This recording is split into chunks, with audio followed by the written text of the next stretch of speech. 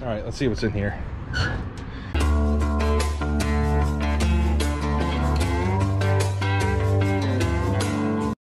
Hey guys, if you watched my previous 3 videos, you already know that I bought 3 storage units for $4,000. I've done deep dives on the first 2 storage units, and now I'm going to do a deep dive on this storage unit and show you guys everything that's in here. This is the biggest of the 3 units. It is 20 foot by 30 foot, and it's kind of like a double unit, and then it's just connected in the middle.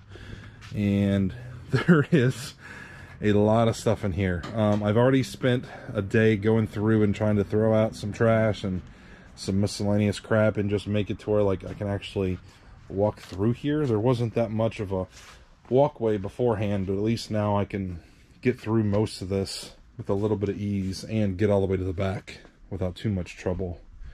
And as you can see, there's just stuff everywhere. It is absolutely packed in here. The guy I bought this from really liked luggage. You can see there's probably 20 or 30 suitcases and train cases back there. Just a ton of that stuff. This one right here is pretty neat. This, I believe, is some kind of like cat carrier, or like vintage pet carrier, like if you're going on a plane or something, or taking your pet to the vet. I'm pretty sure that's what that is. There's a lot of artwork in here, and I've kind of got it organized. And artwork is a very, very tricky thing because I really don't want to ship the stuff. I guess I could list it locally, but I think finding the right buyers can be tough sometimes. I do know of a couple auction houses that seem to specialize in artwork, so I might be taking them some of that. This one piece in particular right here stood out to me. This, it really looks like a Charlie Harper style print. If you guys know Charlie Harper, he's a local Cincinnati artist, but he's mostly known for doing animals. Like, I've seen a lot of animal Harper prints, but that just looks like a Harper. And I think the print is like shifted down a little bit, so I can't really see, can't make out what the artist is. But there's some interesting pieces. In the last unit I showed you, there was a ton of furniture, and there's a pretty good amount of furniture in here too. Got rocking chairs, some office chairs, more office chairs, tables. This is a pretty nice like end table right here. Here is a beautiful bookcase. Looks like he had it in the antique mall. Globe Warnicke 4-stack Barrister bookcase, made in Cincinnati, Ohio. He was asking 500 bucks. Not sure that it's worth that, but I'm sure somebody would want it. It's pretty cool. These all come apart, so it's 4 separate pieces. Got more lamps in here. There's like tons of floor lamps. More vacuums. 2 or 3 vintage vacuums in here. There's a dresser, or 2 dressers. 2 dressers, a desk, more tables, more chairs. This is an old commode. And this right here is pieces to an ashtray, like a freestanding ashtray, I think. So like this is the top to it, and or the bottom, I'm sorry, and then I think you would put the ashtray up here. So smoking stand, ashtray, whatever they call them. Oh, this is cool. This is a vintage handmade megaphone. TCS, might be some kind of school or something. Some old Disney VHS. We all know how much those are worth. A friend told me that this is the version that was banned because there was an error in the image that they printed. I'm not going to go into detail on that one, but you guys can Google that if you're curious. I don't think it's really worth anything, unfortunately. Bunch more Hot Wheels in this one. I'm not sure how old they are, if there's vintage, or red line, I don't know if there's anything like that, but I'm not going to be spending the time trying to find valuable ones. I've just been putting up wholesale lots on the website, and that's what I'm going to do with these too. Looks like he was trying to get $1 each. There's a little bit of new in the packaging stuff too. Here's some kind of picture light. I think there's another picture light up here. I remember seeing some headphones that were new in the packaging. Some kind of metal sign. Shamrock Oil and Gas. Hippies use the back door. That's cool. I might just keep that. Some old toolboxes, and this one right here, the guy actually pointed this out to me when he sold me the units. I'm sorry, they're doing some kind of like alarm system thing they do every Wednesday. I apologize. This is an old Snap-on toolbox. I don't know if it says it on this side or it says it on the other side. There it is. You might not be able to see that, but it does say Snap-on right there. That's pretty cool. Here's an old radio. Musaphonic. Unfortunately, it's cracked on top. That's too bad. It has a pretty neat look to it, though. I don't know what this is. Some kind of like 1980s 3D artwork. It's pretty funky. I'm not sure if somebody would still want that. Somebody went to a lot of trouble framing it up, though. I can see that. Here's a big box of 45 records. It's like 4 or 5 Raggedy Ann and Andy dolls. Whole bunch of stir sticks, some Pez dispensers, camcorder. Look at this. There's even ammunition in here. There's a whole nother big crate of records underneath this fire truck. I love this piece right here. This is a vintage decoupage purse, and I found one in another one of the units. Looks like he was asking $46 for it. Old Cincinnati Stingers. That's an old Cincinnati hockey team, so that kind of dates this probably to the 70s, if I had to guess. Little mirror in there. There's the Loveland Castle. Yeah, that's a cool piece. Here's those headphones I was talking about. Let's see, what are these? Honeywell Sync headphones. BidFTA.com. So it looks like this guy got this from Fast Track Auctions, so it was probably some kind of Amazon return at some point. There's a big metal vintage dollhouse. Not in the best condition, unfortunately. Some more records, Life magazines. Found a couple yearbooks. I love going through old yearbooks. I know this is kind of strange because yearbooks really aren't worth a whole lot. 20, 30 bucks, and they take a really long time to sell, but I just love going through them because it's like going back in time. This one is from Taft High School in Cincinnati from 1970. Some old costumes they were putting on the play or something. Wow, look at all these old football uniforms. I found a whole lot of books and I was trying to label them as I went through. So I've got 1, 2, 3, 4, 5, 6 banana boxes stacked up. Those are all full of books. A lot of these are books. And then just tons of just vintage miscellaneous paper ephemera. I was trying to label stuff as I went along. That whole tote down there is sports cards. This whole tote down there is records. I didn't even like want to start tackling these suitcases. I just left them like they were and just piled some more stuff up. I didn't know what to do with them. There's some golf clubs in here, and surprisingly, they're pretty nice. A set of Callaway Big Bertha irons. And then there are 2 King Cobra fairway woods. Let's see here. This is an Odyssey 2-ball putter. This is a Callaway driver. This is a nice Momentous putter. Yeah, there's actually, you know, I'd say $200 or so worth of golf clubs. The irons themselves are probably 80 to 100 bucks. Found a lot of Christmas ornaments in here, and a lot of them were kind of vintage, so if they were just new junky ones, I probably would have just trashed them. But I thought they might have some value. I've seen people sell Christmas, you know, vintage Christmas ornaments and do okay with them.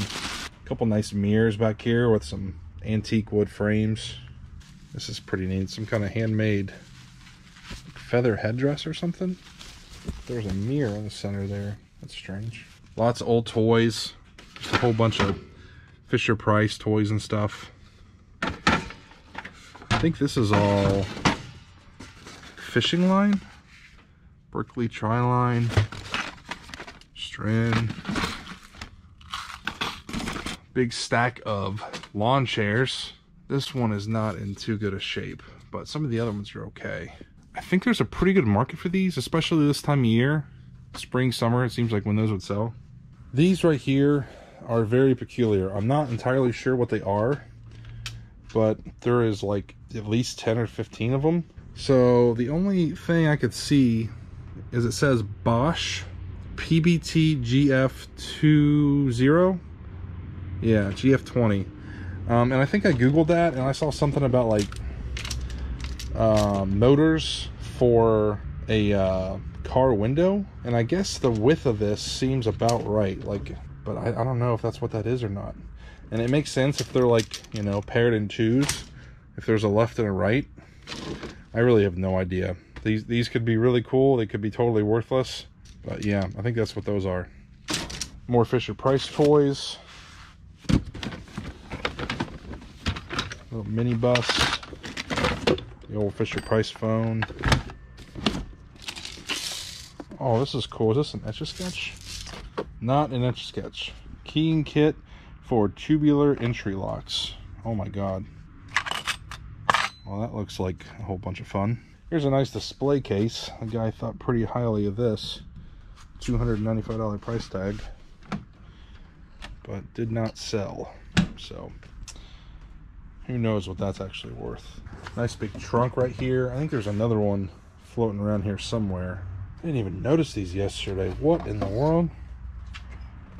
These are the ugliest TV trays I've ever seen. Oh, those are hideous. Tried to put all the smaller artwork here. I was originally thinking I'd have it all between those two beams to flip through it, you know, kind of easily, but there just wasn't enough space, so I put them over here. The guitar I showed a little bit in the previous video. It's nothing special. It's a Mark II brand acoustic, kind of like an off-brand. I mean, it might be worth 50 bucks, something like that. This is really cool. This is a blow mold elephant toy chest, and they seem to be selling on eBay for like 50, 60 bucks. I'm really not crazy about shipping the thing, but there's some value there. And here's another elephant. King Tusk, largest land mammal traveling the earth, from Ringling Brothers Barnum and Bailey Circus. I don't know if there's a year on here, but that is pretty neat. Oh, and there's another one. Looks like there's another elephant back there. A lion, cookie jar, rubber chicken, a little bit of everything in this unit. Some more blow molds, got Christmas, Halloween, some knife blocks. I don't know that they're Cutco, unfortunately. What's this one? Williams-Sonoma. Still in the plastic. Wusthof. Here's some golf shoes. Still in the box. Adidas. Look like women's golf shoes. Got some folding tables in these units. Here's some of the trash I've already pulled out that I need to load in my van and get out of here. But yeah, I've got 4 folding tables. So next time I decide to have a garage sale, those will help out. Let's see, what is in here? Pepsi headphones. Interesting. Here is an old telescope. Let's see here. 80 power automatic telescope by Gilbert. Another old vacuum. More lamps. Ammo case. This is an old can crusher. Ice tongs. There's no shortage of vintage stuff in these units. Here is a freestanding Salon Mate professional dryer. So what do you just like put your head over this and like pose your hair dry? That's crazy. There's some kind of old mid-century clock. Probably shouldn't have been crushing it with this box. So I pointed this out a little bit in a previous video that there's a lot of vintage clothing in this unit. I think it's primarily jackets. It's kind of sad I haven't even been able to clear enough space out of here to really look at these properly. So I think like half of this is like suit jackets. I'm gonna walk around to the other side. Some more suit jackets. I think some of these are winter coats. This looks like some kind of fur. Let's see what we got here. Carl F. Smith Custom Furrier, Rochester, New York. It feels real. I really haven't dealt in furs or anything, so I don't know too much about them. Here's another fur. Reichs, Dayton, Ohio. Here's a jacket. William Berry. Some more suit coats. What do we got here? Some kind of vest, maybe? What is this thing? Gino Paoli, made in Italy, 100% wool vest. Here's another vest. McGregor Summit Needled Custom Construction, made in USA. That's kind of cool. Some people were asking me if I had any vintage t-shirts. I've not found any kind of vintage t-shirts in the units. It's pretty much all this jackets and stuff like that. This jacket right here looks kind of interesting. I'm gonna see if I can pull this out. Well, I got 2 for 1. All right, let's see what we got. This green one, I think this is military, kind of old military jacket. And then this is Woolrich, size 42. That looks pretty nice. Here's some kind of corduroy jacket. And then on this rack, let's see, what on earth is this? Some kind of dragon that somebody embroidered on there. That's kind of interesting. Let's see, this is C.E. Schmidt workwear. You got 3 Redhead brand long sleeve shirts or short sleeve shirts. There's a long sleeve Redhead, another Redhead, and then some leather jackets, some old games up here, and then there's a really nice cabinet. I have not even looked in here yet, so we're going to open this up and see what's in there. The shelving in this unit is really handy. This looks some kind of handmade thing that he did himself, but then over there there's at least 6 or 7 shelves. All right, let's see what's in here. I can barely open it the way it's situated. Case knife case, empty unfortunately. Looks like some bubble mailers in there. Oh, this is cool. Back in here there's Santa Russian nesting dolls, made in China. Old dollhouse stuff. I think this is a flute. Yep, some kind of flute there.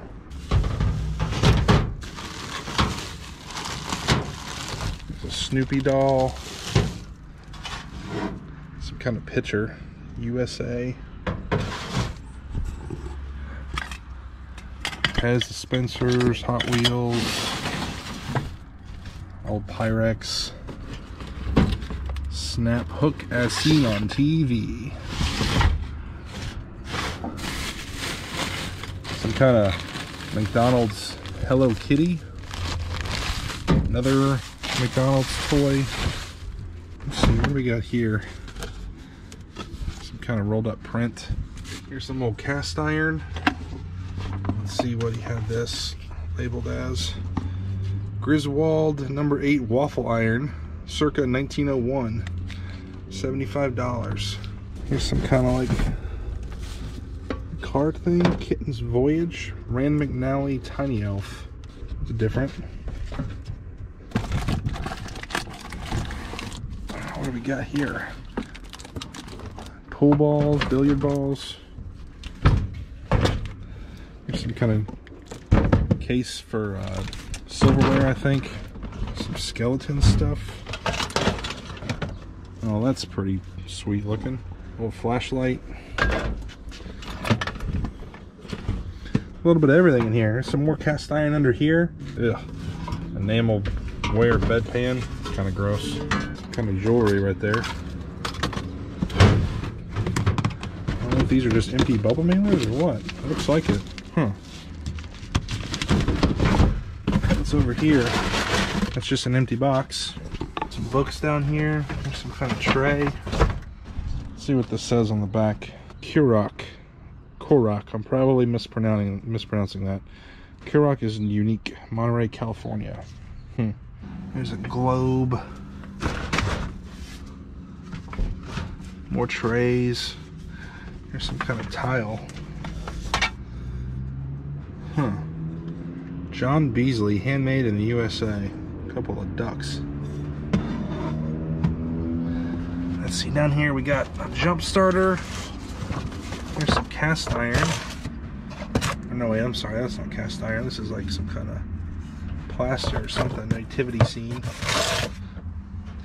More books back in there. Some pottery. Coleman lantern. Alright, I think I've seen enough. We can close this thing back up. I want to show you guys these right here. I labeled these mini Disney figures just so I remembered where I put them, but I've never seen anything like this, and I'm curious if you guys know what they are. So this whole top drawer is full of these tiny hand-painted Disney figures. We've got a dwarf right here. There's a Mickey, and he's got a little ball on the bottom. There's Donald Duck. I don't know what this character is. There's Pinocchio. Some more dwarves. Yeah, I have no idea what these are, but they kind of caught my eye. So if you guys know something about them, please let me know.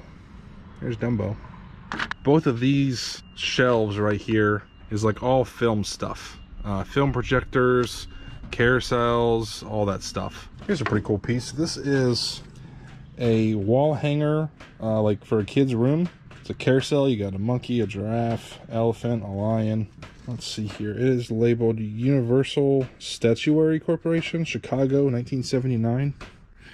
Looks like you got it at the thrift store for $2.99. Oh, this is an awesome piece right here. I didn't know what this was. I had to send a picture of this to my friend Tony. So, Tony, if you're watching this, thanks for the information about this, man. I appreciate it. This is an old Lucite figure. The artist is Abraham Palatnik, and it's just signed PAL, P-A-L. And yeah, I guess this is worth like 50-60 bucks. And Palatnik did, you know, other animals too. There's like leopards and elephants and lions and all kinds of stuff. So keep an eye out for these. That is it for all the storage units, guys. I really appreciate you watching all the deep dives that I've done with these, and check out my website. I'll put a link down below. I'm trying to put wholesale lots on there at least once or twice a week. I really don't want to try to maximize every dollar out of these units. I'd rather just sell stuff in bulk and get out from under the rent. I'm paying $500 in rent on these storage units, so I'd really rather try to sell these in months and not years. Even if I could get down to like one of the storage units, I'd be really happy. If you guys live locally in Cincinnati and you want to walk through these, feel free to shoot me a message and we'll schedule a time for you to come look at them. I'm just doing one person at a time. We're both going to wear masks, kind of keep our distance, just stay safe, be smart about it. If you guys missed out on the first round of wholesale lots, follow me on Instagram. I'll put my link down below. It's at Cincinnati Picker. Every time I list wholesale lots, I will put it on my Instagram to give you guys a heads up. That way, if there's something you're wanting to buy, you won't miss out on it. Thanks for watching, guys. I'll see you next time.